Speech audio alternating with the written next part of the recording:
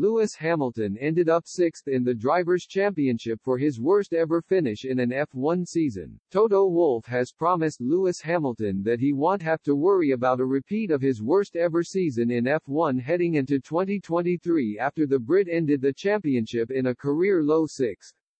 Apart from a spectacular weekend in Brazil which saw George Russell win his first F1 race, Mercedes will want to quickly move on from the W13 and put a disappointing 2022 campaign behind them.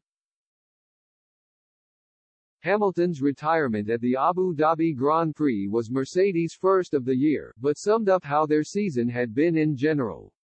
Mercedes were once again off the pace to Ferrari and Red Bull at the Yas Marina circuit, and by not finishing the race, Hamilton dropped behind Carlos Sainz in the final standings of the Drivers' Championship.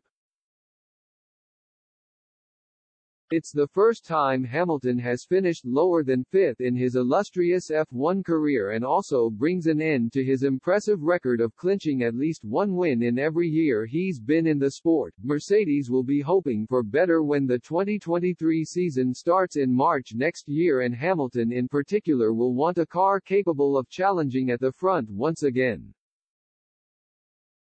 And Wolff insists the team will be back in a poignant message to everyone at Mercedes. First of all, we're gonna put these cars in reception at Braxley and in Brixworth to remind us every single day how difficult it can be, Wolff told Sky Sports.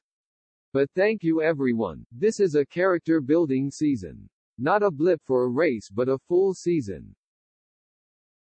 You keep pushing so hard, the engine came along really well and I am proud of what we achieved there. On the chassis side there were more bad moments than good ones, but the good ones were spectacular. Like a week ago, it made us feel how good it can be, and now we're just pushing forward for next year. It's raw, it's bad, and it's okay to feel like this, but next year we are back. Wolff also explained why Mercedes were so off the pace in Abu Dhabi, admitting they should have seen it coming. He said, "I think we cooked the tires in the first few laps.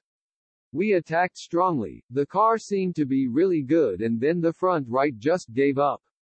Maybe that's something we should have predicted, but that is the consequence. We knew that Abu Dhabi was going to be a difficult one for the car, so at least the correlation is good. Brazil was just spectacular, dominating from the beginning to the end with the 1-2, and at least we ticked the box with a race win.